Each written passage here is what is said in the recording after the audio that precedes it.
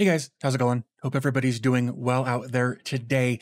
In our last video, we took a look at how to install Kasm Docker containers in Docker, where you would expect to install Docker containers. And I wanted to take just a moment to kind of explain something here. The last video was just meant to show primarily how to install Docker containers as one-off instances for whatever use you've got for each of those different containers. I did show Kasm Workspaces, and of course, that's what this video is about. But really, I just showed Kasm Workspaces in that previous video to let you know that it was there, it was available. So like I said, in this video, what I want to show is how to install Kasm Workspaces on an Ubuntu server setup. So as I mentioned, we are going to be using Ubuntu 20.0 and basically I'm going to put this in a VM on Synology. I'm going to give it 4 cores, 4 gigs of RAM, and about 50 gigs of hard drive space. Those are kind of the bare minimums that you'll need. Well, you'll need 2 cores and 4 gigs of RAM and 50 gigs of hard drive space, but I'm going to give it a couple extra cores just to make things run a little bit more smoothly. So again, I'm going to run all of that in a VM. You can run this in a VM. You can run this on bare metal, basically however you want, but this will not work on Raspberry Pi to my understanding. So unfortunately, that's just not an option. So once you've got your Ubuntu server, if you're going to follow along using that, once you've got that set up and ready to go, let it do all of its updates and all that sort of stuff. Okay, so once your install is done, you can go ahead and just, oops, I was clicked out of that screen. Click on Reboot Now. We'll give this a second to reboot. Then it'll come up. We'll want to run some updates. I don't know why. Oh, we'll go ahead and press enter there.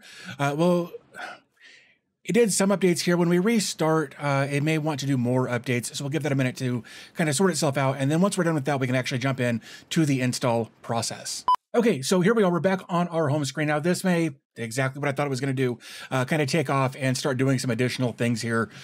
So once we're good here, in fact, you know what we can do is come back over to, where's my cursor? There we go. Let's just do we'll do SSH and then my username at 192.168.1.208, I believe. Yep. So we're going to go ahead and say yes. We want to go ahead and include that into our trusted servers, and then like so. Hopefully, there it goes. There we go. So. So now we've got about 100 gigs of storage space we can use to do this. If you were paying attention during the little thing that I did where I was going through that process of setting up, you'll see that it was only 50 gigs.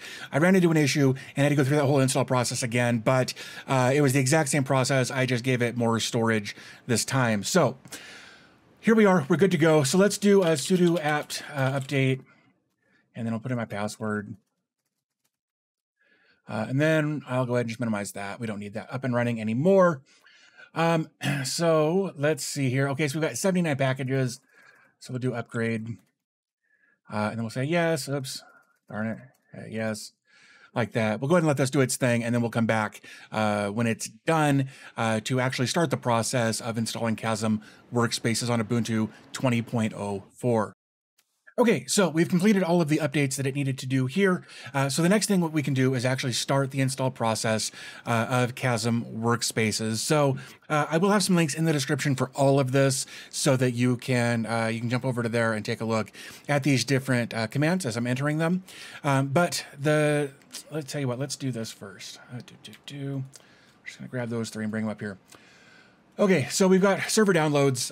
We're going to need the link. We're going to right-click this and copy link address. We're going to store that link for some in a notepad or something for later. We're going to need that. Over here, we've got all of the commands that we're going to run. Again, this will be available in the description down below. And then over here, we've got system requirements. Definitely check this out before you go too far. Like I said earlier, 2 cores, 4 gigs, 50 gigs, or 4 gigs of RAM, 50 gigs hard drive space. They're recommending SSD. I'm doing this on a NAS VM, so SSD isn't really an option here, but it worked just fine when I ran this as a test setup here recently. So as long as you meet 2 cores, 4 gigs, and 50 gigs, you should be perfectly fine to run this on your system, as long as you're using one of the supported operating systems. Again, we're using Ubuntu 20.04 in this particular configuration. So basically what we can do, let's go ahead and minimize this. The first thing we want to do is actually create a swap partition. Basically, that's going to, I'll come back over to here. Where did it go? Right here. Yep. So right here, the following steps will create a 1 gig swap partition. It's recommended to allocate 1 gigabyte per concurrent session you expect to run at any given time. Please adjust according to your needs. I'm going to set mine up to 4 gigs, and I've got all these commands set up over here. But let's go ahead and clear this screen.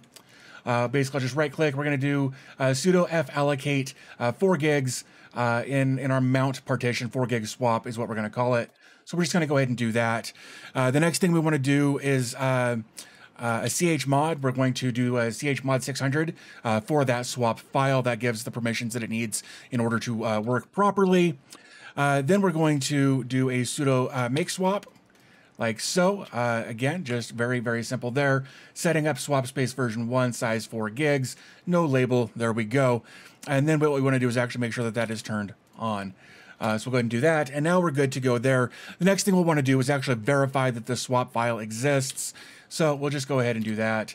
And there we go. There's our 4 gig swap that we just created. So that's good. That means if we've made it this far, things are going well, and we're getting closer to done than you might actually realize here. So the next thing we want to do is we're going to make the swap available on boot by running this command. So we're going to echo this mount 4 gig swap default 00 sudo. So basically, we're just going to put this in the FS tab set up so that when it boots, everything does what it's supposed to do. So just like that, there we go. We're almost done. Believe it or not, we are almost done as far as commands that we have to enter. So the next thing I want to do is actually change directory over to the temp directory. Just a good place to work. The next thing that we're going to do is we're going to do a sudo wget, and then we're going to use that URL that we just copied and pasted a moment ago from over here. No, from over here. So this is that same URL that is right here. This Kasm static content, S3, Amazon, Kasm releases, all of that URL is what I copied from that link a moment ago. So we're just going to go ahead and click go, and there we go. We downloaded that file. Very small file. It's just it's just a zip file or tar file, I suppose. The next thing we want to do is actually extract said tar file by doing tar space -xf. Oops. And then, not all of that. I will have that fixed. There we go. We're just going to extract that from there. And then we do an ls. There we go. Now we've got a Kasm release folder right here. And that's actually the folder that we're going to work in next. Basically, what we're going to do, in fact, let's switch directories here just so you can see it. We'll do a cd Kasm. And then we'll do an ls. And then right here, we've got this install.sh. Basically, what we're going to do, is we're just going to do a sudo bash on that just to run that install.sh script. We're just going to do that. We're going to say yes. Obviously, read that, make sure you agree to it. But for the sake of keeping this tutorial simple, we're just going to say yes right there. And then it's going to go through this really, really long process. This could take 10 or 20 minutes, again, depending on your system configuration, your hardware, things like that. This may take a little while. So at this point, what I'm going to do is I'm going to kill the camera. I'm going to let this keep recording. And then once it's done, we'll come back and we'll take a look at a couple of things. Actually, there was one thing that I forgot to mention here. Again, I'm doing this on a VM. This is going to be the only thing in this VM, so it didn't apply to me. But you may have the need to change. By default, this is going to run on port 443. That's your SSL, your secure port. If for whatever reason you need to change port 443 to something else, you can actually change that. Let me copy that. I'm just going to open up a new tab here. Once you're back to that where we did that sudo bash install.sh. Instead of that, you could do the same thing here, but you do a dash capital L and then whatever port you need to run that on. So in this case, they've got the demonstration here, or the example is 8443. You would just do that dash L 8443 or whatever you need that port to be, instead of just leaving it blank. If you leave it blank, it'll install on port 443. Otherwise, change it this way.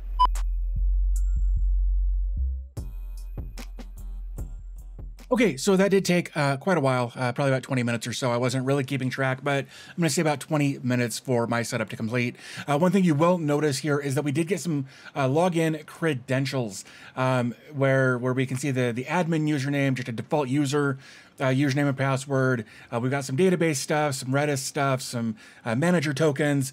Basically, at this point, we're set up and ready to go. Now, it's at this point I do kind of want to stop because we are only going to do this locally. Now, one of the things that I experienced, and actually other people in my Discord experienced, is that running this via Nginx Proxy Manager on a domain name didn't work. That's something I'm still looking into to see if I can figure out why it's not working. And hopefully maybe you guys can tell me what you can do to get Kasm Workspaces to work behind Nginx Proxy Manager. Anyway, that's something else I'm going to look into just to make sure that we can access this basically from anywhere on a domain name. Hopefully that's an option. If not, we'll find out here hopefully before the next video. So here we are. We've got all of our login credentials here. So what I'm going to do is just drag this out of the way. I'm going to go over here to HTTPS colon 192.168.1.208. Like so. Okay, now this says your connection isn't private. That's fine. It's a self-signed certificate. No worries. Go ahead and click there and proceed. And then here we are. We're on our login screen here. So let's go ahead and log in as an admin. It's going to be admin@kasm.local for the username, and then whatever password showed up in your terminal window here. I highly recommend copying and pasting this somewhere safe so that you can access it later if you need to. But just know that that's where your credentials are for logging in, both as an admin user as well as a kind of a generic default user. So let's go ahead and get logged in here. And here we are, we're logged in. Now this looks very much different than we saw in the last video in that little run through that I did there. But as an admin and user, you can actually come up here to Workspaces right here and access all of this stuff as you would expect to do. Let's just click on Brave there real quick. Click on Launch a Session. Give this just a minute to do its thing here. Cool. Welcome to Workspaces. The control panel can be found on the left side of the desktop. Great. I'm gonna have it not show me that again. I'll click got it. And then here we go. We're gonna disable that. That's fine. Again, if you want to be able to copy images and text back and forth between your desktop and this, you can allow that or not allow it, depending on what your preferences are. I'm going to not allow it, but basically at this point, you know, this works just like we saw when we were doing these installs in Docker. So basically, this is up and running, so we can come back over to here. Over here, we've got a lot of different options. We've got sound enabled, microphone enabled or disabled, clipboard, downloads, uploads, so you can upload or download files from here. Your streaming quality, you can adjust this depending on what your network is capable of doing. I'm just going to leave this on medium for right now. You can share a session with somebody. You can prefer a local cursor or not. You can return to Workspaces there, and if you wanted to, you could open up another session. Now, keeping in mind that the more sessions you open, the more of that swap space that we set up earlier is going to use. So definitely make sure you've got a good amount of swap space set up before you start opening a bunch of different sessions here. We're just going to click cancel. That's fine. But here we are. Hello world. So now we've got this working as well. So let's say we're done. We want to come back over here to Workspaces. Now we can actually see that we've got a couple of different active sessions going on. At any point, you can click over here on Resume, come right back into your workspace. Let's come back over here. Or if we want to, hey, I don't need that Sublime text anymore, I can just go ahead and delete it, free up some swap, and not have a bunch of unnecessary stuff running in the background. So that's how to set this up. That's really all I wanted to show in this video, is just how to set up Workspaces. In another video, we'll come back over here to admin and we'll take a deeper look at the admin area of things and we'll talk a bit more. Actually, you know what? Let's talk about it now. You have the option over here under images. Right here is all of the different images that are available presently in the system. Now, you can add your own images to this if you want to. However, based on what I heard from Kasm and reading their stuff, the image has to be built on their base image in order to be imported into here. So what I mean by that is you can't use like a Linux server.io Docker image in here. You'll have to build your own image on top of their base image in order to be able to import it into here. So that's something we may look at another time. Just know that it's something that's kind of the route you'd have to go for that to work. So there's a bunch of other stuff in here we can go in and take a look at a later date. Really, what I wanted to do was kind of start at ground zero and just get Kasm Workspaces installed in this video. So that's Kasm Workspaces installed in this video. So hopefully you found the video helpful. Hopefully you'll get subscribed to follow along with further videos as we take a deeper dive into Kasm Workspaces. I'm actually pretty excited to get into this and get more familiar with it and share that experience with you guys. And hopefully we can kind of share experiences back and forth with each other, with the community, that sort of thing. So definitely get subscribed if you're interested in learning more about Kasm. If you want us to support the channel, of course, links for all of that will be in the description with all of the links to be able to follow along with this as well. But I think with all that being said, I'm going to go ahead and wrap this up. So as always, thanks for your time. I always appreciate your support, and I'll talk to you in the next video.